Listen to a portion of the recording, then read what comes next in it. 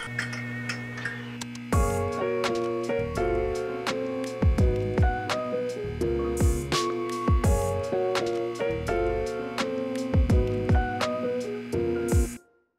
name is Onofre. I'm one of the sales directors here. I'm one of 5 total.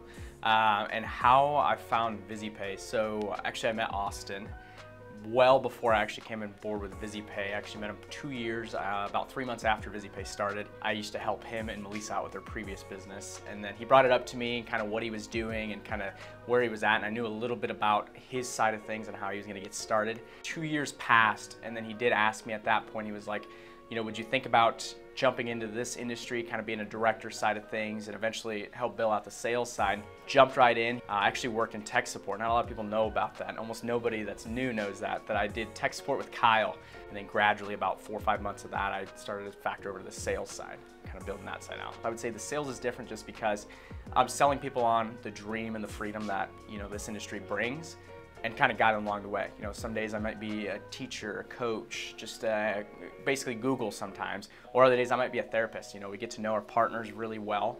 And it comes down to, I would say the sales is a little different here because I'm more focused on that individual to really buy into how we do things. So at the end of the day is take care of merchants, do things right, and everybody make plenty of income to obviously take care of their families and obviously income for the future to come too. It's very inclusive, especially on the sales side. You know, it's like, they call it the wolves of the company, but even on our end, people come in and everybody just becomes kind of like a beyond friendship, you know, family amongst each other. I would say since, obviously you guys will probably see the video from Jose, him and I were the first directors.